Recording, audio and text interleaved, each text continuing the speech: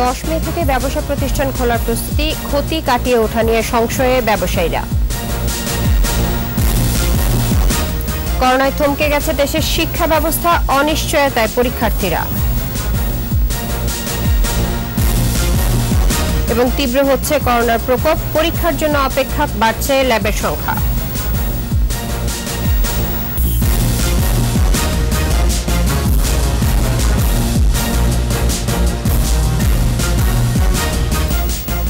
শুনছিলেন first security ইসলামী bank limited সংবাদ শিরোনাম। আমন্ত্রণ জানাচ্ছি সকাল 9টার 21 সংবাদে আপনাদের সাথে আছে ইসরাত জাহান।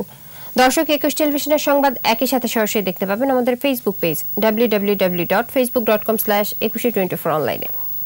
এছাড়াও সংবাদ আরও থাকছে। বৌদ্ধ ধর্মাবলম্বীদের প্রধান উৎসব বুদ্ধ পূর্ণিমা আজ, ঘরে থেকে মহামানব গৌতমের স্মরণ প্রার্থনার আহ্বান।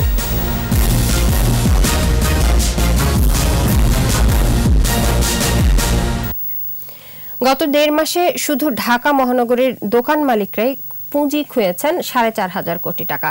করোনা পরিস্থিতির মধ্যে দোকানপাট, বিপণী বিতান খোলার ঘোষণা আসলেও ক্ষতি কাটিয়ে ওঠা নিয়ে সংশয়ে ব্যবসায়ীরা। তবে স্বাস্থ্যবিধি মেনে 10 মে থেকে ব্যবসা প্রতিষ্ঠান খোলার প্রস্তুতি নিয়েছেন তারা। মেহেদী হাসানের রিপোর্ট। বাংলাদেশে রমজান ও ঈদুল ফিতরকে ঘিরে বইতে থাকে উৎসবের আমেজ। এই উৎসবকালে ব্যবসা বাণিজ্য বাড়তি গতি সঞ্চারিত হয়। গেল বছর এই উৎসবে সব মিলিয়ে 70,000 কোটি টাকার কেনাবেচা হয়েছিল।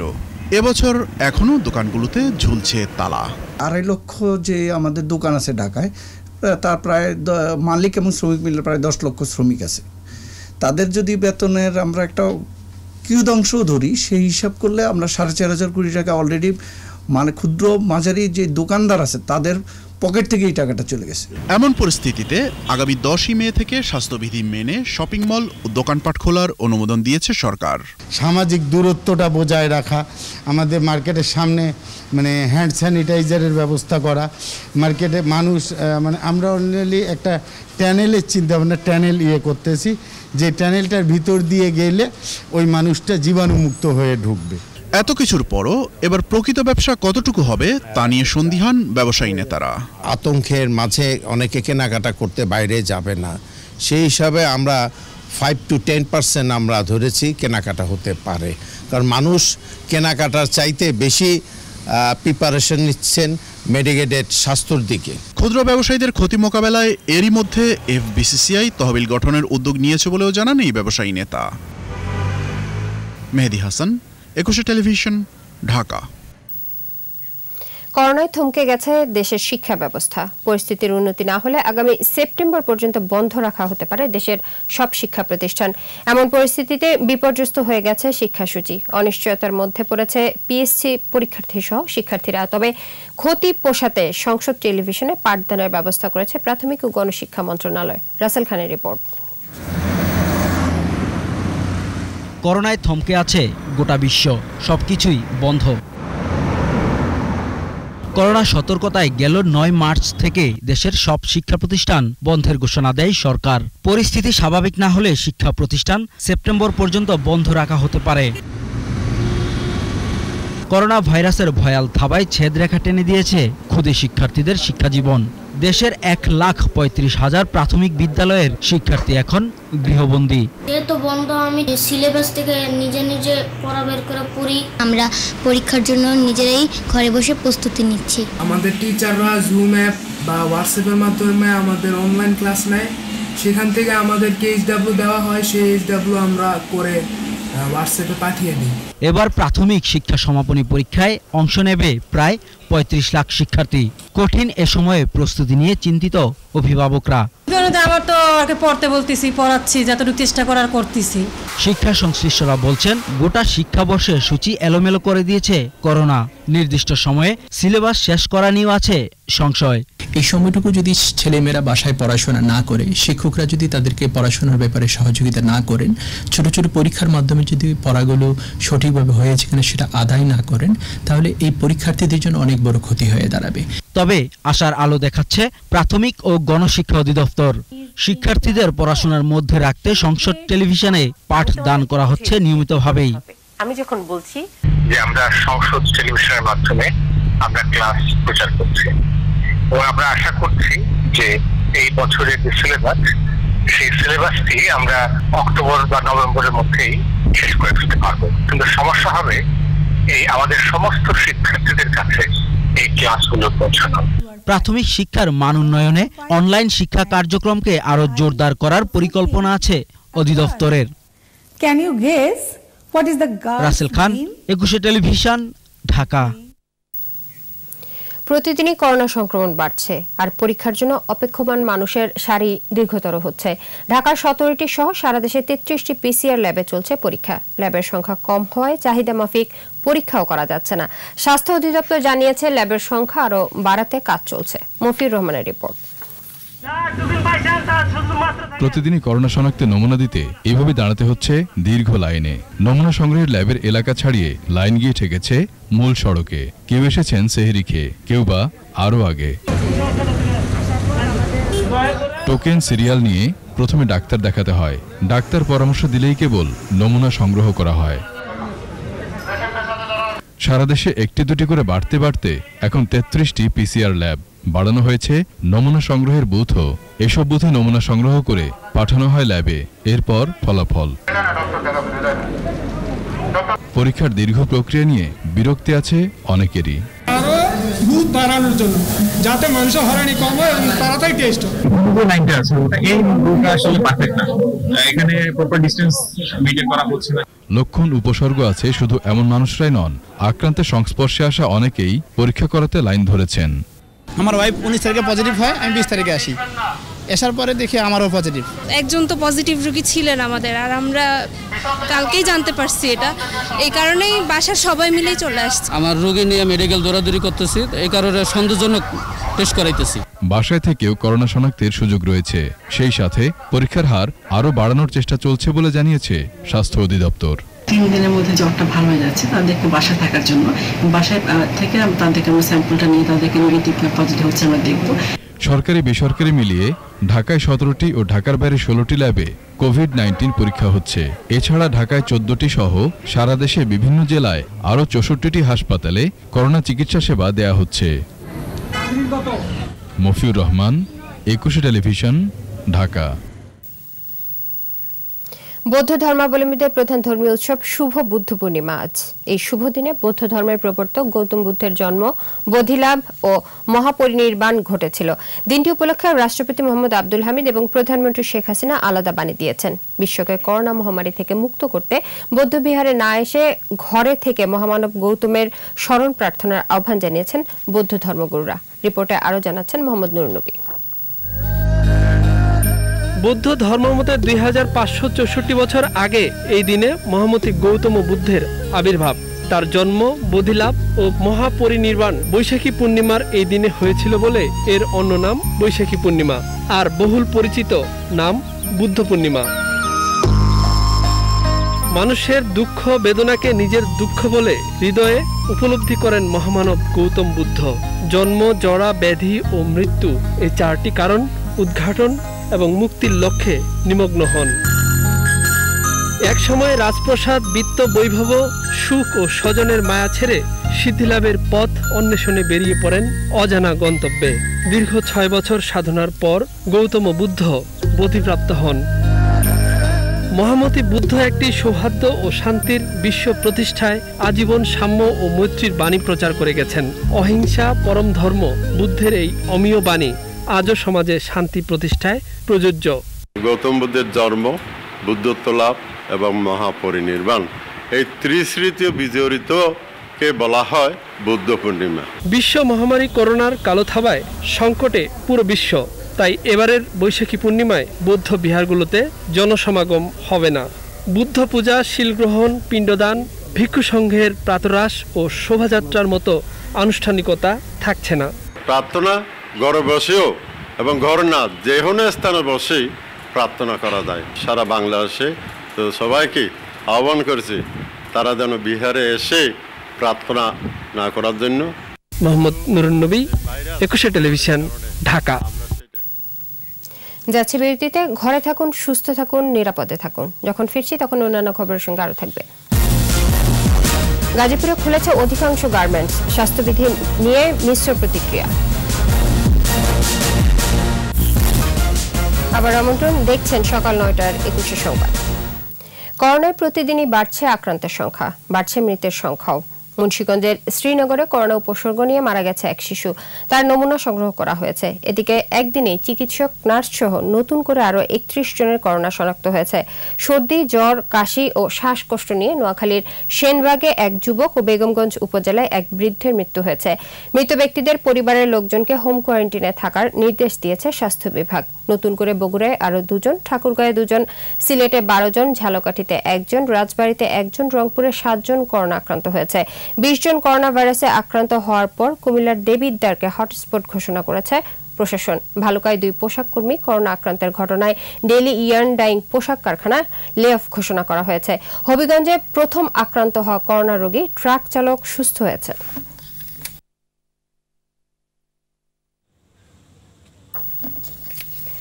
গাজীপুরে খুলেছে অধিকাংশ গার্মেন্টস, তবে স্বাস্থ্যবিধি মেনে চলার ক্ষেত্রে আছে মিশ্র প্রতিক্রিয়া। এদিকে সামাজিক দূরত্ব নিশ্চিতে কাজ করে যাচ্ছেন আইনশৃঙ্খলা বাহিনী। আর সিভিল সার্জনের পরামর্শ, হাসপাতালে চাপ না বাড়িয়ে বাসায় থেকে ডাক্তারি পরামর্শে চিকিৎসা নেওয়ার। গাজীপুর প্রতিনিধি অপূর্ব রায়ের পাঠানো রিপোর্ট জানাচ্ছেন মাসুম আলিসা। গাজীপুরের চিকিৎসক, নার্স, পুলিশ ও সাংবাদিক সহ করোনায় সংক্রমিত হয়েছেন ৩৩৬ জন। 2 জন প্রাণ হারিয়েছেন। চিকিৎসায় এ যাবৎ ১০৩ জন সুস্থ হয়েছেন। অধিকাংশ বাসায় থেকে করোনা মোকাবেলা করতে সক্ষম হয়েছেন।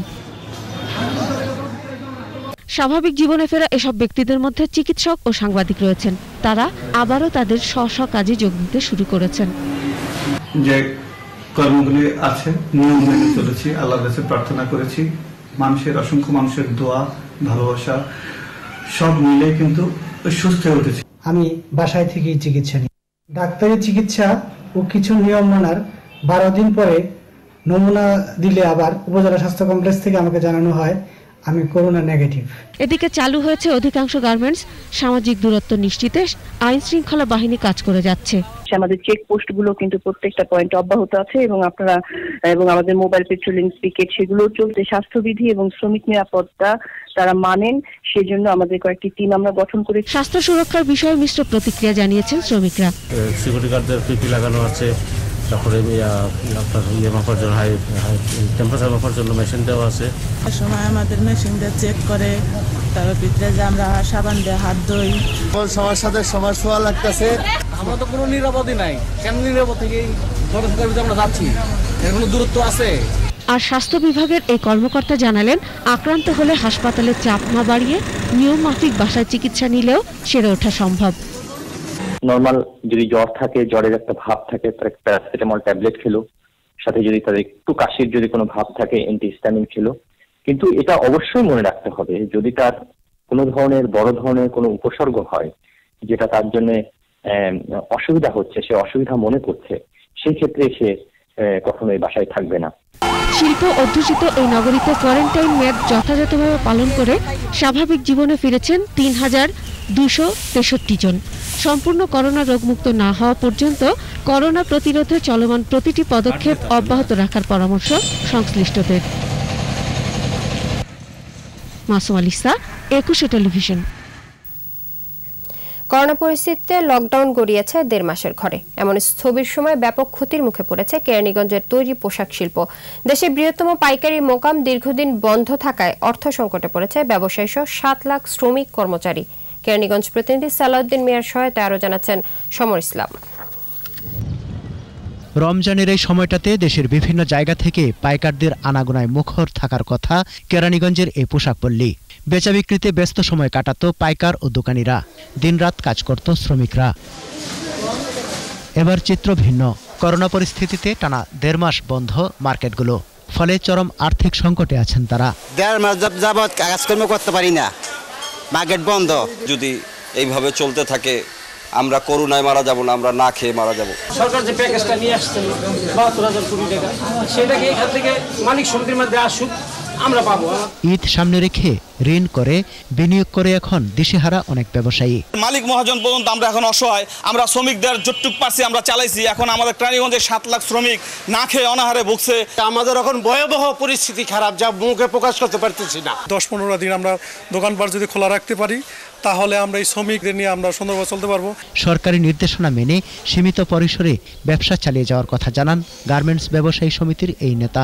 কিছুদিনের জন্য হইলেও এই কেরানীগঞ্জের গার্মেন্টস পল্লী অন্তত দোকানপাট খুলে দেওয়া হোক, শারীরিক দূরত্ব বজায় রেখে এবং ফুল প্রোটেকশন নিয়ে আমরা দোকানদারি করব, তাতে যেন এই করোনা ভাইরাস আমাদের কোনো সমস্যা না করতে পারে এবং করোনা ভাইরাস থেকে আমরা সচেতন হয়ে আমরা ব্যবসা পরিচালনা করব। কেরানীগঞ্জ পোশাক পল্লীতে ৫,০০০ কারখানা ও ১০,০০০-এর বেশি শোরুম রয়েছে। সমর ইসলাম, একুশে টেলিভিশন। আমাদের সাপ্তাহিক আয়োজন সোশ্যাল ইসলামী ব্যাংক লিমিটেডের সৌজন্যে পর্যটন।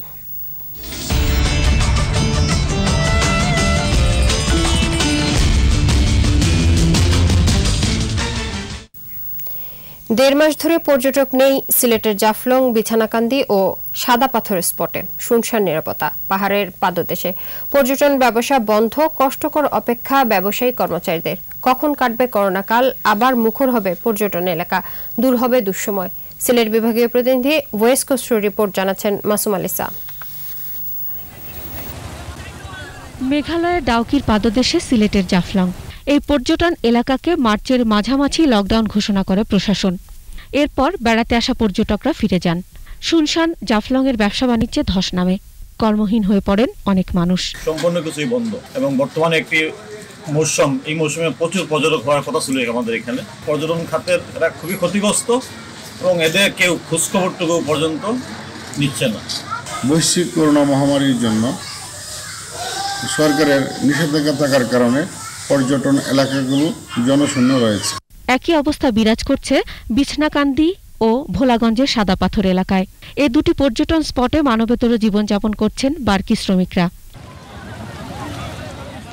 আমাদের আর্থিক অবস্থা খুবই খারাপ, মানে এখন পর্যটক না আসাতে আমাদের চলাফেরা খুবই কষ্ট হইতেছে। করোনার কারণে আমরা ব্যবসায়ী যারা আছি, ক্ষুদ্র ব্যবসায়ী, খুব মানবতার জীবনযাপন করতেছি।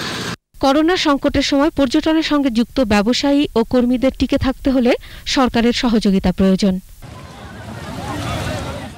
মাসুম আলিসা, একুশে টেলিভিশন।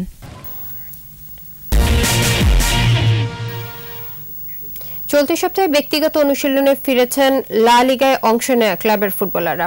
এরই মধ্যে কর্তৃপক্ষ এই অনুশীলনের অনুমতি দিয়েছে। এদিকে অনুশীলনের আগে দলের প্রত্যেক সদস্যের কোভিড-19 পরীক্ষা করা হবে বলে জানিয়েছে বার্সেলোনা। মেসি, গ্রিজম্যানরা করোনায় পরীক্ষায় উত্তীর্ণ হলেই অনুশীলনে ফিরতে পারবেন। জুনে পুনরায় লিগ শুরুর পরিকল্পনা করেছে কর্তৃপক্ষ।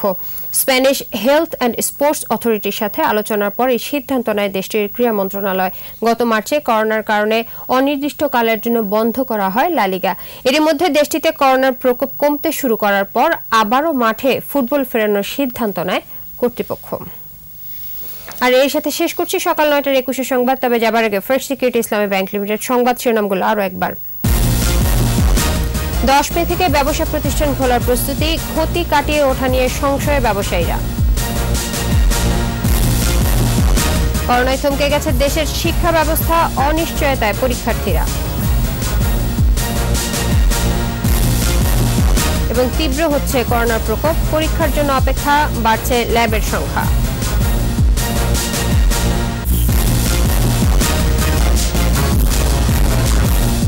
সর্বশেষ খবর জানতে ডায়াল করুন 2021 নম্বরে আর ভিজিট করুন ekushe-tv.com এই ওয়েবসাইটে।